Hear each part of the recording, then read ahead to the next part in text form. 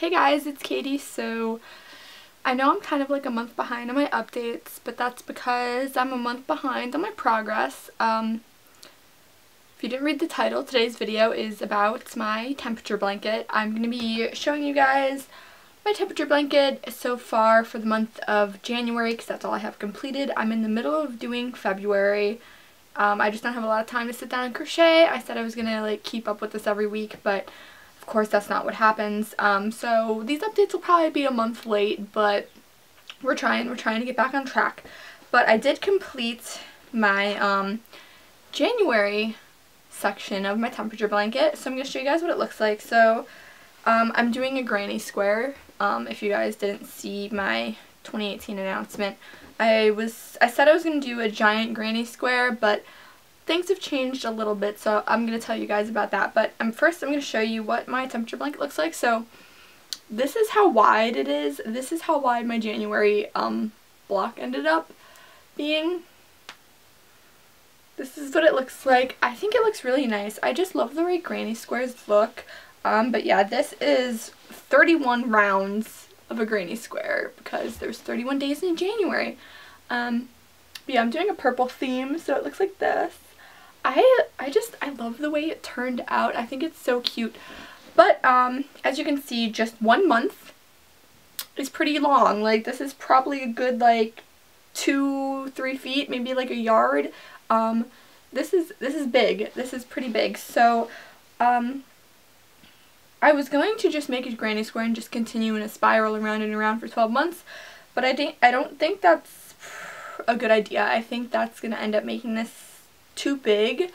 So what I decided to do instead is I'm going to make each month a block. So like this is one block here, and I'm going to like connect the blocks. So I'm going to make a block for each month, and I'm going to connect the blocks. So I'm going to do like a 3x4.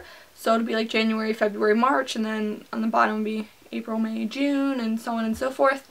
That way it'll end up being just a giant blanket with connected blocks. It still might be too big. We'll see how it goes. Might just be another giant blanket like my last one because I am doing double crochets with this. So, I mean, that's how a granny square is made. So it is pretty massive. Had a lot of cold weather in January. Also in February. It's getting slightly warmer now that it's March, but it got up to like 60 degrees and it was nice, and then we had a giant snowstorm, so who knows what's going on with that. I'm just ready for spring, but yeah, I think this is going to be a fun temperature blanket. It's definitely different since I'm using all purples and then some whites and grays, but from all the white you can see how cold it's been because white is my coldest color. But yeah, that is what I've been working on. I'll go ahead and show you guys my February square that I have kind of halfway completed. Ooh, this is where I am on my February square. As you can see, I still have to tie in those ends there. But this is what it looks like so far. I like that it had kind of like different colors in the center here and then like white kind of border. I think it turned out nice. What I'm going to do, since like I need all the squares to match up, and since February only has 28 days and like some months only have 30 days, I'm going to add like a black border around. So for like February I'm going to add 3 rows of black around, that way it lines up when I try to connect it to the other months, just because black's not a color I have in here. I think that'll work. Or I could always do like maybe like double yarn, or maybe I should find some like purple variegated yarn and do that.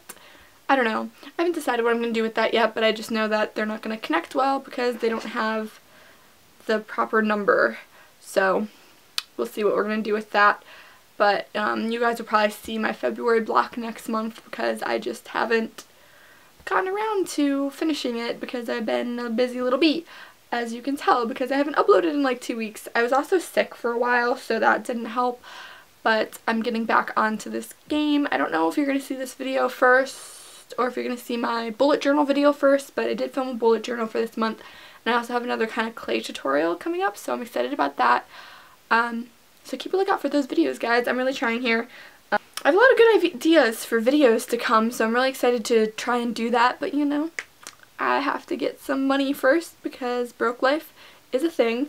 But once I get some cash, I plan to make some videos for you guys that are a little bit different, a little bit more fun. I want to do like a lot of like trendy kind of DIYs that are coming out because there's a lot of cool stuff that I've been seeing and I'm like, I can make that and you guys should know how to make that too. But yeah, I'm trying to like work with what I already have at home because I have so many craft supplies. I want to do some more jewelry tutorials because I feel like I haven't done one of those in a while. But yeah, definitely will be more tutorials to come. But that is my update for my lovely temperature blanket. So I hope you guys enjoyed this video. If you did, be sure to give it a thumbs up. Also, leave some comments down below if you guys are also doing a temperature blanket again this year.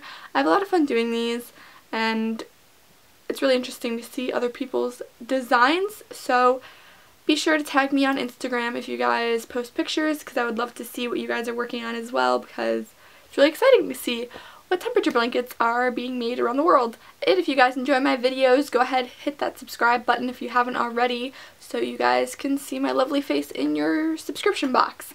But anyway, that is all for this video, so I will see you guys in my next one. I upload every Wednesday and Saturday and sometimes Mondays, but sometimes I'm a failure, so don't hate me. Bye!